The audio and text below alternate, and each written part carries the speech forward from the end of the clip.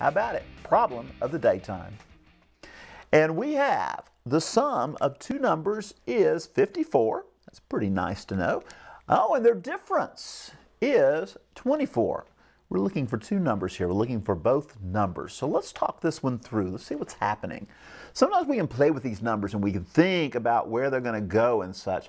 But you know what? The thing on this one is, first of all, if you look, we have two numbers that are important, 54 and 24. But now those aren't the two numbers we're getting, all right? But the two numbers work together to give us a 54, but they also work together in a different way to give us 24. So what does this mean, sum? Obviously an important word. Difference, also an important word. Two clues, two numbers. They have to work simultaneously. Sometimes we call this simultaneous equations. Other times we've heard it called systems of equations. And other times we're going to just think it through. But I believe we're going to play the systems on this one, all right? And we're going to let x be, how about it? Real creative here, right, folks? How about it? First number. It's nothing really big about it. It may be the larger number. I guess it will be if we have a difference of 24 being positive there. Y will be our second number. I love creativity. Do y'all not love creativity here on the show? Now, what happens? The sum. Key words. Addition, addition. Difference. Another key word. Subtraction, subtraction. So let's do it. X plus y. That's the two numbers added together. It's going to give us 54. Let's do the subtraction part. How about it? X minus your y will give us 24. By the way, some of you are checking us on Facebook. Are you getting the right answer yet? Well, we'll find out. All right, we're going to find out here in just a second. So I hope you're tuned in today.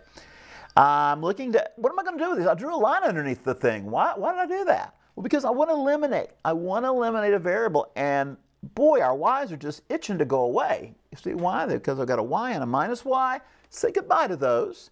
And we're going to have a 1 plus 1. You know, it's easy, isn't it? 1 plus 1 is 2.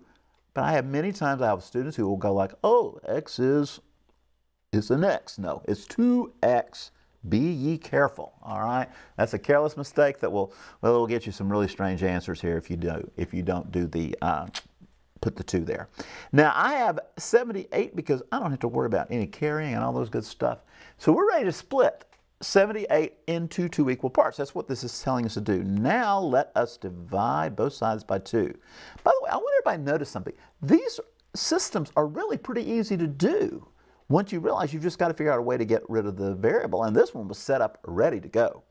So let's see if we get, how about it, x equals 39. I think that's what 78 divided by 2 is. Yeah, because you know what? You can do that in your head. So you say, really? 80 divided by 2 is 40, so we're dropping down 2, and so that's going to give me 39. So that's a nice, easy way to pick up on some of these. 40 is kind of like a benchmark number there. It's easy to do 80 divided by 2. I digress a little bit. But that's one of our values? We hope so. Hope we didn't make any mistakes. We're going to find out in just a second. Now, take it one more shot here. We need to know what plus y is going to give us 50. Well, we already know, right? We're going to take right across here, we're going to say 39 plus y equals to 54.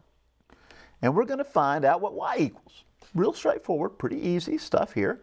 Let's subtract our 39 from both sides, because that's the way we do it. Subtraction property of equality.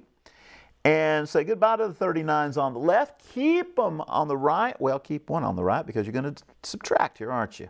And it looks to me like we're coming up with the number 15 last time I checked. Got a little quick borrow, or you can just hit calculator on those. And all I have left is y, which basically means, let's not make this difficult, y equals 15. Can we check? Of course we can. We've got two numbers. We say they're going to work. We already know 39 plus 15 is going to give us 54. So you say, well, I kind of worked that out in my head. You can do some of this stuff in your head, but it's really, really like it's kind of nice if you can just see how this algebra works really quick. And what about the other one? Oh, you wanted me to put 54 equals 54? Sure, that does check. Sometimes I digress. Now the question is, does the other one work? Because we didn't really use it, did we? So we're going to say, let's put in our little x minus y moment. and we're going to see what we get. We got 39 minus 15. Do we get 24? That's the big question mark. I think most of you are already out there doing it in your head. You say, yes, we do, Ernie. And it means I got some good numbers there. 39, 15. And remember what I said at the beginning? I said when I put that x minus y equals 24, since that was a positive number, that told me the x was going to be larger than the y. Did it matter? Well, it does in the fact where it hits here, but the two numbers are still going to be 39 and 15. All right, so, but I wanted you to realize that that was a hint that told me which one was going to be larger. There you have it. All right, so there's your problem of the day.